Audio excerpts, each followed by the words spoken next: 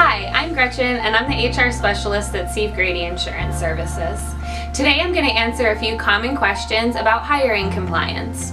First, there are a few things that you should never ask on an application or in an interview. First of these is pay history. This is because it may perpetuate pay discrepancies. Second is age or graduation dates, as this may show discrimination. Lastly is sick leave. This is private information and should not be asked as well. As a recommendation, we say to remove these questions from all applications or hiring practices. Lastly, when you do hire an employee, it's important to do the employee eligibility verification I-9 documentation.